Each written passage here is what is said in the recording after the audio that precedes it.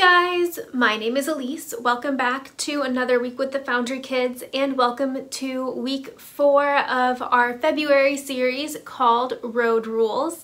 In this series, we have been talking about respect and what it means to show respect, and we're talking about people who deserve our respect, and today we are talking about how much God deserves our respect. And so I'm really excited to share a lesson with you guys today, but before we do that, we're gonna stand up and sing a song.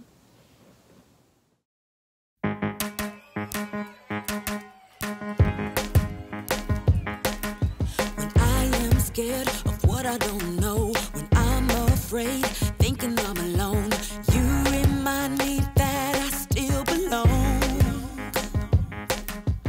God, you help me to grow. When I am scared, I don't feel strong. When I'm afraid, something is wrong. You remind me that you're in control. You teach me to know I am learning. You make me so courageous. You make me curious. There is so much you have given, so much to explore. You're teaching me I'm gonna be a better me.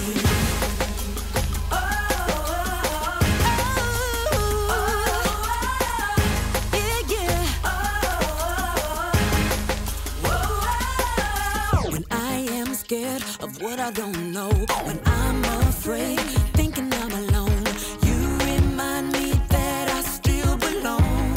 Oh yeah, God, you help me to grow. When I am scared, I don't feel strong. When I'm afraid, something is wrong. You remind me that you're in control.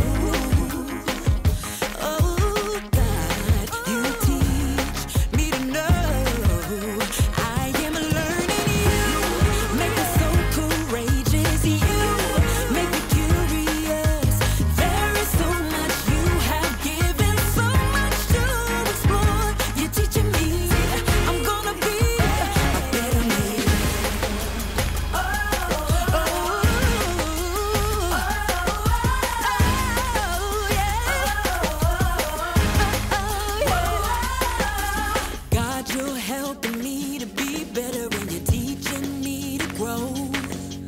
God, you're helping me to be better and you're teaching me. And I am learning. You make me so courageous. You make me curious. There is so much you have given, so much to explore. You're teaching me I'm gonna be a better man. Make me so courageous. Make me curious. There is so much you have given, so much to explore. You're teaching me I'm gonna be a better man.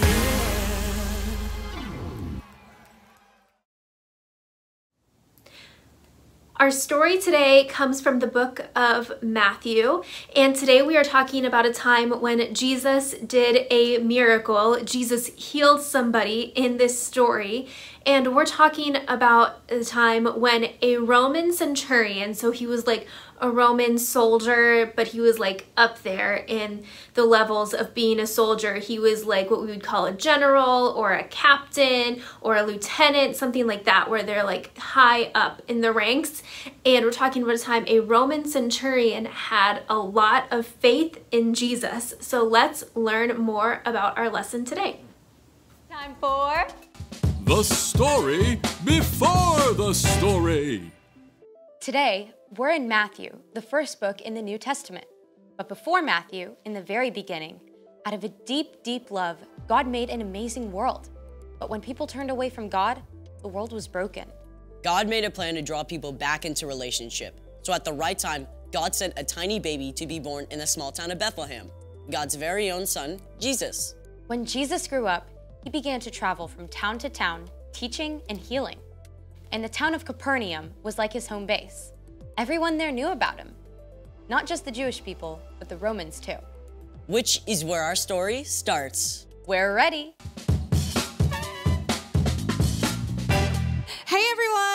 I'm Erica. Hey, Erica. Now, one of those Romans who knew about Jesus was a Roman centurion. This man was important. He commanded at least 100 soldiers who did exactly as ordered, with no question. Forward! March! And halt! You there! Get me a fig and walnut sandwich at once! Yes, sir. With extra goat cheese! Right away, sir. The centurion was used to being obeyed, but though he was stern, he was also a kind man. He cared about the soldiers under his command and the servants who worked for him. One day, one of the centurion's servants became desperately ill. The man was so sick he couldn't even move. The centurion may have called for the best doctors, but no one could help the man. So, the centurion did the unexpected. He went to a Jewish rabbi, Jesus, and begged for help. Lord, my servant lies at home and can't move. He's suffering terribly. Shall I come and heal him? Now you have to understand, going to the home of a non-Jewish person would make Jesus unclean. It was completely against Jewish custom, but Jesus cared more about the sick man than what people might say. It turned out the centurion did not ask Jesus to come to his home. Instead, he said, Lord, I am not good enough to have you come into my house. But just say the word and my servant will be healed. I myself am a man under authority. And I have soldiers who obey my orders. I tell this one go and he goes. I tell that one come and he comes. The centurion knew exactly how true authority works. He knew that when he gave a command, he spoke with the power of the Roman emperor, and it would be carried out instantly. And he believed that Jesus' power and authority were so great that all Jesus had to do was speak a word from anywhere, and the servant would be healed. And you know what? The centurion was right. Jesus turned to the crowd around him and said, What I'm about to tell you is true. In Israel, I have not found anyone whose faith is so strong. Jesus made it clear that anyone who has faith can be a part of God's kingdom, not just people who come from the right background. Then, Jesus turned to the centurion and spoke the very word the man had hoped to hear. Go. It will be done just as you believed it would. Filled with joy, the centurion raced home, and sure enough, his servant ran out to greet him, completely whole and healed, just as Jesus had said. The end. Wow, I mean, like, remote control healing? The centurion really got it. He had respect for Jesus as the final authority. So, what's our part in the story? Well, like we've seen, God can do the impossible with a single word. God is all-powerful and all-loving. That means God deserves our ultimate respect. God is most important. Our lives are full of all kinds of things, good things, but our time and attention should go to God first. You can talk to God throughout the day. In the morning when you get up, Or when you're waiting for the bus or in the car.